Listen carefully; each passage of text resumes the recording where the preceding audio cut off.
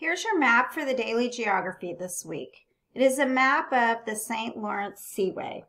The St. Lawrence Seaway is a famous water route that connects the Atlantic Ocean to the St. Lawrence River.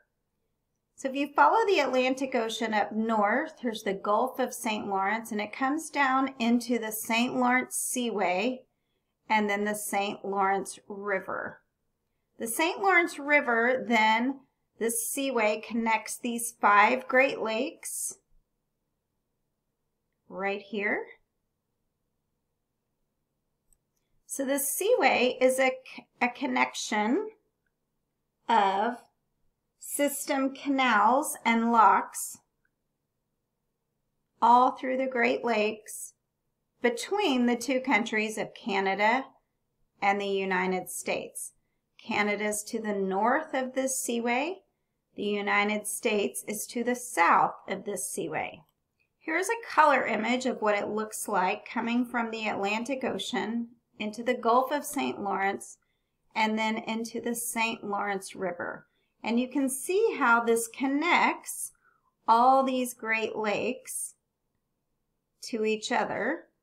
All these little connections here are canals that connect each Great Lake to the other so that you can get all the way over to Lake Superior and the very farthest west port called Duluth.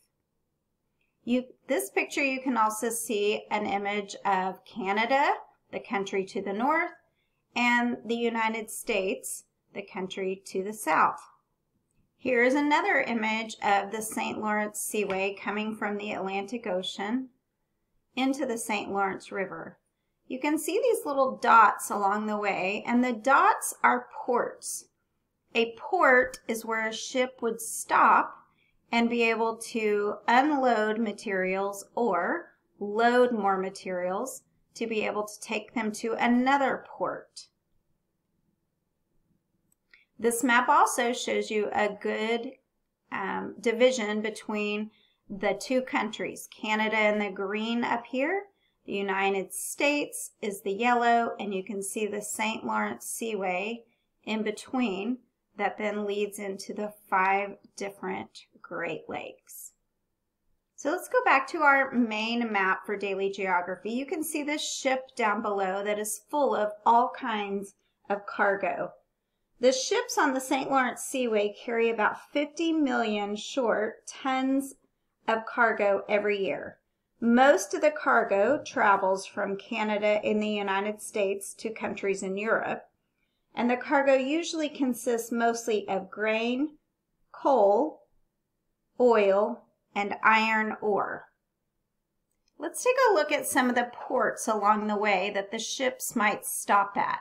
As they come in or out, they might stop at this port, Quebec, which is on the Canada side, Montreal, which is on the Canada side. As you come through here, here's Lake Ontario. This port, Buffalo, is part of New York, so they might stop at that port. That's part of the United States, but on the other side, that port is Toronto, which is part of Canada. So as the ships are bringing in goods and supplies, they could deliver to the Canada side or the American side. Here's another port down here, Cleveland. This is a port on the United States side. As you come through here, Detroit. Detroit might be another port that they would unload supplies, and that is actually in the state of Michigan right there. It would come up through Lake Huron, and it could unload in the port of St. Marie, and this would be a Canada port. Or it could come down Lake Michigan and unload at the Chicago port, or Thunder Bay, which is part of Canada, the Canada port, or Duluth, which would be part of the United States port. You can see the division right here between Canada and the United States. And the last part we're going to look at is you can see as you're coming between these Great Lakes, these little bitty lines right here. These are canals with locks in them. You can see another canal here with locks.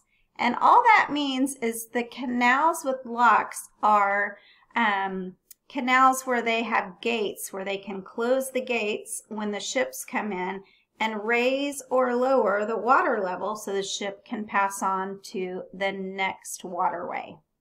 Use this map to be able to answer your questions. Pay attention to your legend. The dots are the port cities, and these little dashed lines are the border between Canada and the United States. So here's your border right here. You can see the border there and right there.